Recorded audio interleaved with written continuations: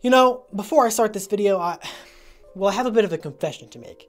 You see, there's a secret that I've been keeping from all of you for these many years, and I think it's about finally time that I got it all off my chest. Alright, here goes. Whew. I'm psychic. Yep, that's right. I have the power to read the mind of anyone in the world, no matter where they are. Want proof? Alright.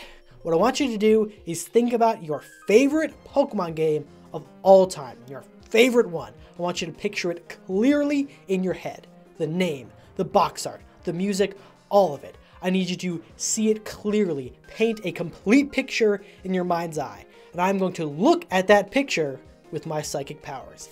It'll take me a moment, but if I just focus really, really hard. Yep, okay, I'm getting something. I just need you to focus on it even harder. Just picture it as hard as you can. Okay. It's coming into focus a little bit more. It's still a little blurry. Okay. Here's what I'm gonna need you to do. Click the subscribe button below this video. That usually helps focus it a bit. Yep, just right there. Just give it a click. Got it. Oh, interesting. Okay. Your favorite Pokemon game is whichever one you played first. Magic. It's probably pretty obvious by this point, but I really like Pokemon. I've been playing it for 15 years. Ever since Pokemon Platinum came... Wait, hang on. Pokemon Platinum came out 15 years ago?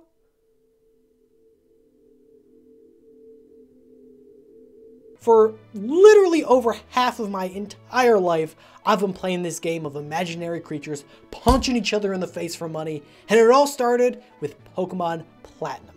For that reason, it's pretty understandable that whenever someone asks me what my favorite game in the series is, this is the one I point to. Nostalgia is a powerful influence on our minds. It's scientifically proven that we tend to remember things from our childhood more fondly than perhaps they actually were. It makes sense.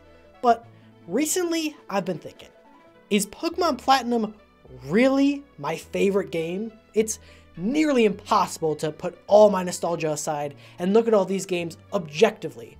But if I could, would the Lord of the Distortion Worlds game still reign supreme? Man, come on, you've been around this channel long enough to know what comes next. Today, I devised a formula to statistically slap those rose-tinted glasses off my face and reveal the truth about which of these games I truly like the best. And the best part? I can show you how to do it too. Richard, hit that intro.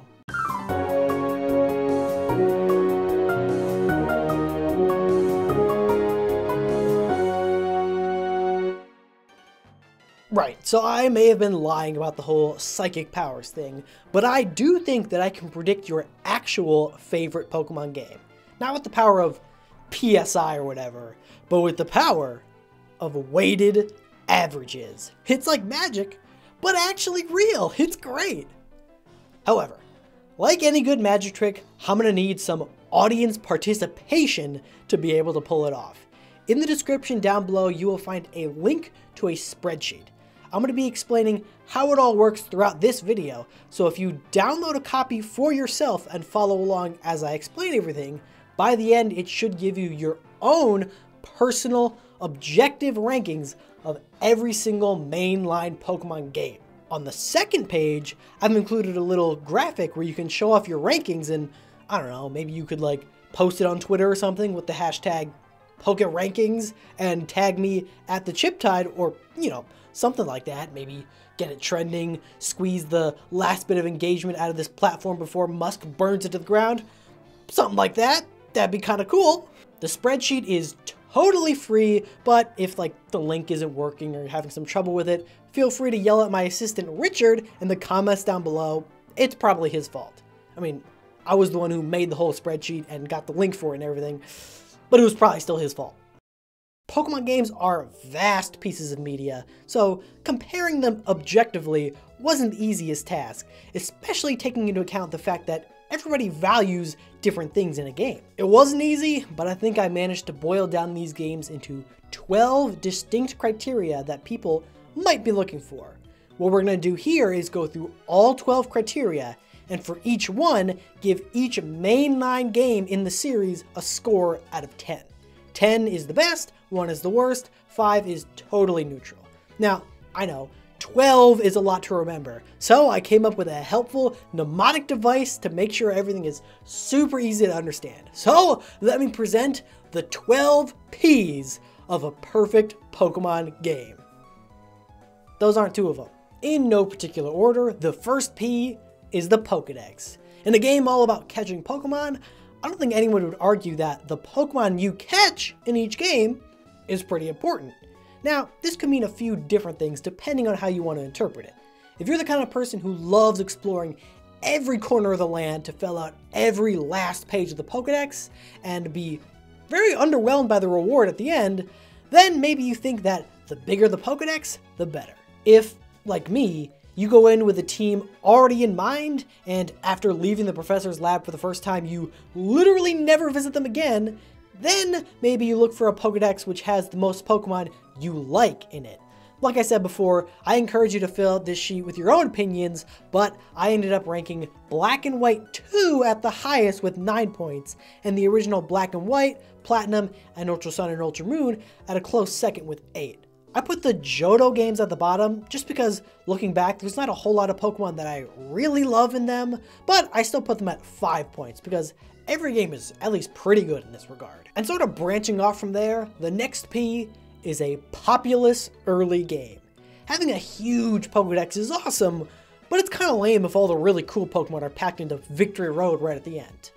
Maybe you're really into competitive battling or something, and this doesn't really matter much to you. And if that's the case, don't worry, we'll account for that later at the end. However, like I mentioned before, I'm the kind of person who likes to plan out their whole team before I even start playing, and if there's a really cool Pokemon that you can't catch until like the 7th gym, then I'm probably never going to use it. For my own rankings, I looked at the variety of Pokemon you can catch before the 2nd gym, since that's the point in the game where I like to at least have a solid basis of my team ready to go. The Sinnoh games reign supreme here, with some of the coolest Pokemon in the game, like Shinx and Starly, available on the very first 2 routes of the game, and a lot of other cool options like Buizel, Machop, Geodude, Abra, Ghastly, and loads more catchable soon after. This may be controversial, but I put the Kanto games at the bottom, since it feels like literally every single route in the game has Pidgey and Rattata, and I end up using basically the same team every time. Starter, Pidgey, Nidoran, maybe a Pikachu, and then nothing till gym like 5 or 6. The next P is pretty. Look, I've gone on record saying that I don't really care much about graphics. As long as the game is fun, I'm chilling. But if I had a choice between playing this or this, I know which one I'm picking. Again, this is super subjective, and everyone has their own taste, but I put the Unova games at the top. What can I say? I'm a sucker for some good sprite work, and this was the Pokemon Company's last hurrah before moving to 3D.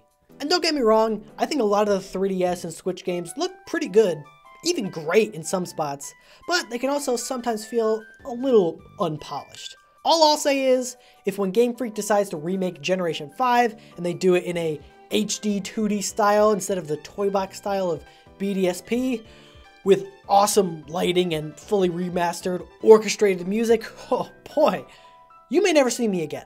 Graphical style is one thing, but it doesn't matter much if the game doesn't have cool things to look at. So the next P is places. Places that are cool. I like my Pokemon games to have a variety of locations, not only because it usually means a wider variety of Pokemon to find, but it also gets boring looking at the same dirt, grass, and tree textures every single route. Like, I get it, Kanto was working with the limitations of the hardware at the time, and I totally respect what they managed to do, but if I have to walk through another indistinguishable plains route again, I'm gonna lose it. Compare that to something like Kalos, where one moment you're in a lush spring forest, the next you're on a beach, then an autumnal trail, then a snowy mountain pass. It's a smorgasbord of seasons up in here. And the last P of this presentation trifecta, presentation is another P. Oh, I should have used that. Anyway, the next P is a poppin' soundtrack. Pokemon games have always had amazing music. Heck, even the beeps and boops of the games on the Game Boy are still a jam today, so this one was a little tricky for me, but I ended up putting X and Y soundtrack at the top. Not sure why, but something about the violins and flutes of Kalos have always stuck out as particularly cool to me. And tied for first is Brilliant Diamond and Shining Pearl. Look, I know literally the whole point of this thing was to not include any nostalgia, but a fully orchestrated soundtrack of all the songs I listened to while having my mind blown by my first ever Pokemon game as a kid. I mean, I'm but a mortal man. We haven't talked much about anything mechanics related yet, so the next P is predicaments, also known as challenge. See, doesn't this whole P thing make it easy to remember? I know a whole lot of people like to criticize the newer games for being too easy, but I'm more of the opinion that Pokemon games have always been easy, you just got better and learned how the type chart works. However, I will say that after playing so much Pokemon, any battle that makes me think, even for a second or so, is appreciated. One battle that instantly jumps to mind is the Ultra Necrozma fight from Ultra Sun and Ultra Moon. The rest of the game isn't that hard, maybe a little bit more challenging than your average quest to be the very best like no one ever was, until they throw a Pokemon literally stronger than God at you with busted type coverage and a free stat boost that gave many a Pokemon veteran their first trip back to a Pokemon Center in maybe years. Pokemon Legends Arceus comes in at the bottom of this one because, well, I mean, there were like 5 battles in the whole game. The challenge mode in Black and White 2 was also a welcomed addition, though only having it available after you've beaten the whole game once is objectively dumb. Like, you took the time to code it all into the game, just let people who want it select hard mode right from the start. And that brings us perfectly into our next P. Please don't waste my time. This is sort of a catch-all category that rewards games that basically don't make you do dumb stuff. Because as beloved as Pokemon is, sometimes there is a lot of crap to slog through. Some of this stuff is obvious, like filling the world with HM obstacles so you need to ruin your team's moveset with Cut and Rock Smash for the whole game, or have one Pokemon entirely dedicated to HMs, caves filled with more Zubat than there are actual bats in real life, having move deleters and move relearners locked away in endgame areas, stuff like that. Pokemon has certainly made strides towards fixing these things in recent games. Finally removing HMs was amazing, and having TMs not break after you use them was great. Until Scarlet and Violet brought breakable moves back, which I don't get, but you know, whatever. There was also the addition of the updated EXP shares in Generation 6, which attempted to eliminate the need for grinding, but has backfired so completely and utterly that it has legitimately close to ruined some of the more recent Pokemon games for me. No, Richard, don't cut away. I don't care that you've heard this rant before and you think it's a weird hill for me to die on. I will die on this hill. The people need to know. Look, I'll admit it. I'm the kind of guy who likes to have all my Pokemon at the same level. You get your whole team to, I don't know, say 30, then you cycle through them one at a time until they've all reached 31, and then you do it again. If you catch a new Pokemon that's a bit underleveled, all you gotta do is slap the EXP share on them until they're all caught up, and you're good to go. It was an ingenious system, perfectly balanced, that constantly encouraged you to be using every Pokemon in your team, and it was great. I mean, it was perfect.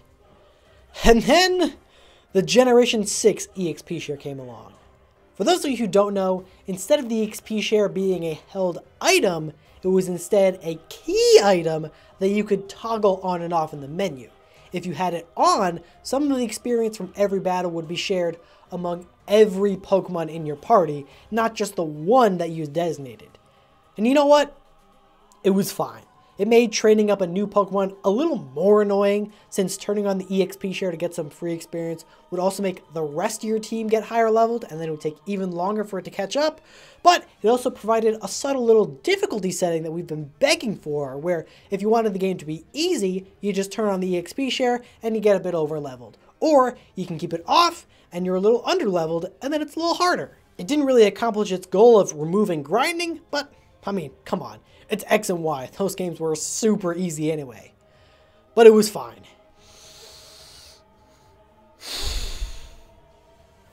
And then Generation 8 came along and completely ruined it beyond repair. The EXP share feature works exactly the same as in Generation 6 and 7, except they removed the ability to turn it off. Now, having a team that was all the same level is nigh on impossible, since while you're trying to catch someone else up in levels, the rest of your team just keeps getting higher and higher. I remember in Scarlet and Violet, I caught a Charcadet, and it was significantly lower than the rest of my team. I knew if I didn't use it, then it would never catch up to the rest of my team, so I put it in the front of my party and told myself I would keep it there until it caught up in levels, and then I would put someone else up front. And you know what? Eventually, it did. After like 5 gyms, when I said screw it, deposited the rest of my team in the PC so they'd stop soaking up experience and grinded the stupid thing up. The exact thing that the EXP share was supposed to avoid in the first place. I spent half the damn game with a crappy Charcadet that I didn't even know how to evolve until the very end because I had to Google it because it's weird in that game, just to try and have a balanced team. And crucially, I didn't get to use my other cool Pokemon that I wanted as much, lest they leap even further ahead in levels. Oh boy. Game Freak tried to fix an item that already worked perfectly and ended up, well, they broke it a little bit, but it still kind of worked alright. And then they just took a hammer to it and reduced it to toxic dust that not only failed to solve the original problem, but makes it worse. Oh boy.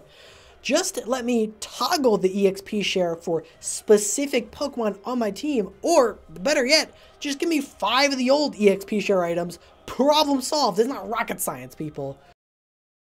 So yeah, any game with the forced EXP share was immediately ranked at a 5 or below.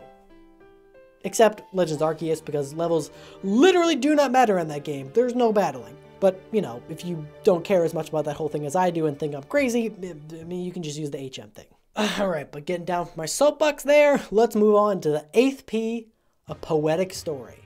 Look, I'll be the first to admit it, Pokemon games are not famous for their amazing storytelling. It usually boils down to kid leaves home at professor's request to complete the Pokedex, they probably ignore it, they face several tests of their strength along the way in some sort of organized league, they battle some full-grown adults that call themselves Team Something with a very stupid plan that you could think, that's a bad idea in about 5 seconds, and you save the day, the end. However, there are certain games that go above and beyond and have characters with, what? Character development? Let's be honest, the best stories can be boiled down to people who started one way and ended another.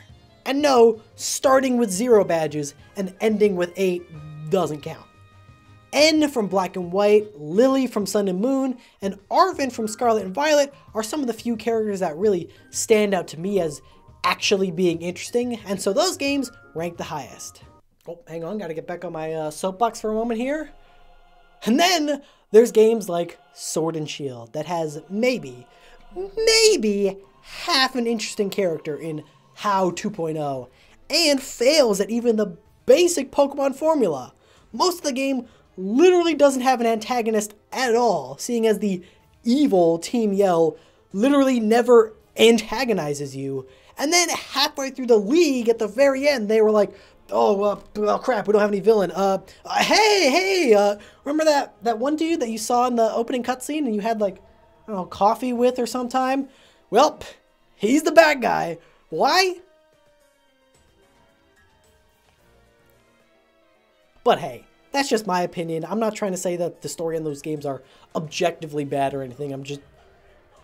Actually, no, that's exactly what I'm saying. But maybe you could care less about dynamic characters and interesting relationships. Maybe you're the kind of person who likes a roller coaster of a story packed to the gills with amazing plot twists. Well, don't you worry, folks. I see you too. The 9th P is perplexing twists. I guess I could have just done plot twists. While the newer Pokemon games, with some exceptions, I feel in general have had better stories overall, when it comes to twists, Gen 1 is still king. Finding out the mysterious leader of the very first gym you found that's been locked your whole journey belonged to none other than the mob boss of Team Rocket, Giovanni, was freaking awesome. And getting through the whole Elite Four only to find out that your cocky rival already beat you to it and is the current reigning champ you'll have to face, well, that's the coolest thing since the Giovanni thing. Gen 2 is also no slouch either. Wait until you've beaten the entire game before saying, oh yeah, Kanto. Also, getting to fight Red, the player character from the previous game, was awesome. I kind of feel like recent Pokemon games have lost the art of the plot twist. Like, remember when they tried to convince you for a second that Lysander wasn't the villainous leader of Team Flare? I mean, like, dude walks in looking like this and says, he looks into the distance and says, my desire is for a more beautiful world. And everyone's like, oh man, that Lysander, isn't he such a cool guy? Or for a more recent example, look to Scarlet and Violet. Spoiler warning, I guess, even though it's super obvious, but we all knew that Penny, Cassiopeia, and the anonymous Team Star leader were the same person, like, the moment Cassiopeia called you for the first time. Like, literally the moment you call, I was like, oh, that's the girl from outside, isn't it? We're getting close to the end. Only 3 Ps left to go. Pokemon games are always pretty big, so if you want to hold my attention for the whole adventure, then there better be plenty of stuff to do. I'm talking about optional areas. I'm talking about secret battles. I'm talking about, I don't know, contests if you're into that sort of stuff. But I gotta give special props to the battle frontiers of Emerald and the Gen 4 games, which provide literally endless extra battles so you can keep playing these games forever if you wanted. It's 2023, which means the age of the open world game is squarely upon us. Nowadays, if a game doesn't have 4 times bigger than Skyrim on the box or something, chances are it ain't worth people's times. Gone are the days of linear hallways. Never again will gyms be locked to a set order. Paths? We make our own paths. Alright, I'll admit that one might have been a bit of a stretch. This one's pretty self-explanatory. The more opportunities for exploration, the better. Pokemon has actually been experimenting with exploration since the very beginning. Kanto offers you a surprising amount of freedom in the order you tackle the middle few gyms. But of course, Legends Arceus and Scarlet and Violet take the cake, giving you a completely open world to explore totally at your own pace. Wow. And finally, the last of the 12 Ps of Pokemon, a truly excellent game, must be perfectly balanced, as all things should. Oh crap! I want a game that lets me enter the flow state, where you're always at the perfect level that provides just the right level of challenge. You never have to grind, but if you wanted to, there is always a patch with high-level Pokemon right nearby. Most games are pretty good in this regard. Brilliant Diamond and Shining Pearl were completely broken by the forced EXP share thing, but I've already talked about that, so I won't bring it up again. It sucked. However, I think that a lot of the more open Pokemon games actually struggle in this regard. The wild Pokemon in the Johto region are criminally underleveled, making grinding take forever.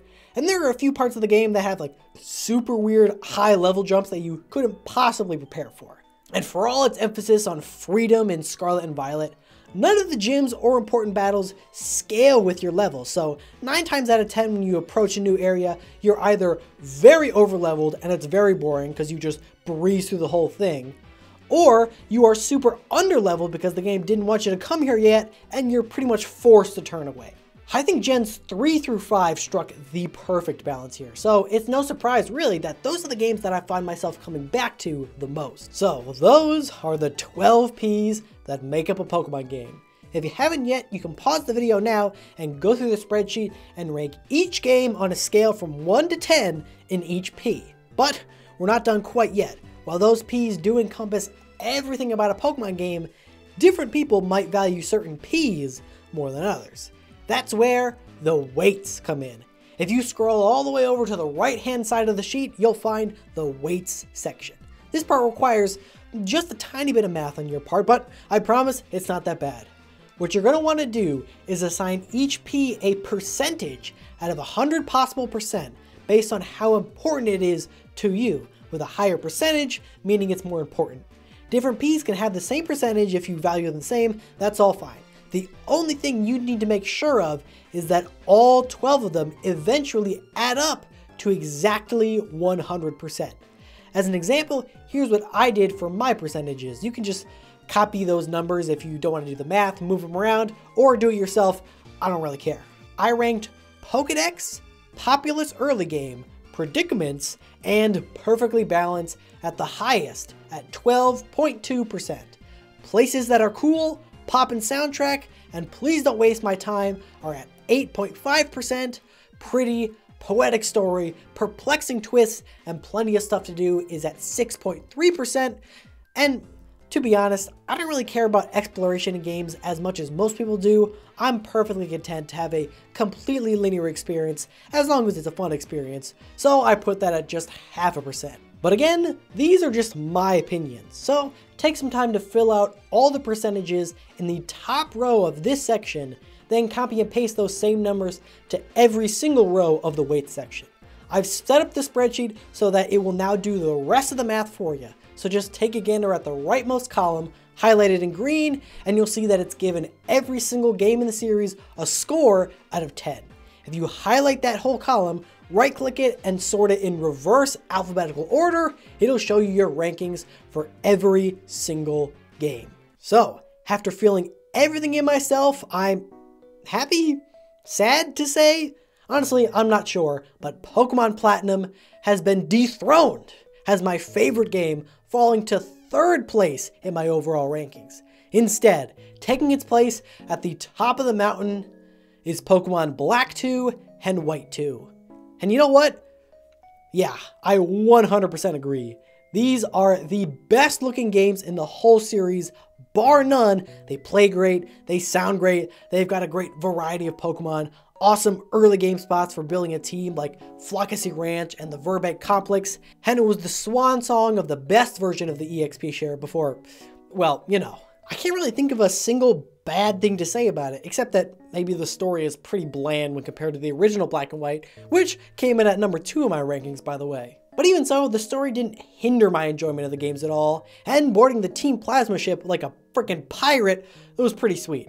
Honestly, I think I always knew that these games were my favorite. I just never had the heart to say anything but Platinum. But now, whenever someone asks what my favorite game in the series is, I can say with 100% statistically backed confidence that it is in fact Pokemon Black 2 and White 2. But that's just what I got. I would love to hear what everyone else gets after filling it out and how it compares to what you said your favorite was coming in. Do you think I'm right? Did I get it totally wrong? Did I maybe make you realize some deep buried love for a game you don't often think about? Have I perhaps sparked an existential crisis where you realize that the things you loved as a kid weren't as good as you remember them, and that you'll never be able to recapture the feeling that they gave you because it wasn't the games at all that gave you that feeling, but actually the lack of knowledge about the stress and responsibilities that awaited you in adulthood, and that's a feeling that you will forever be chasing but never be able to recapture? My bad, I guess.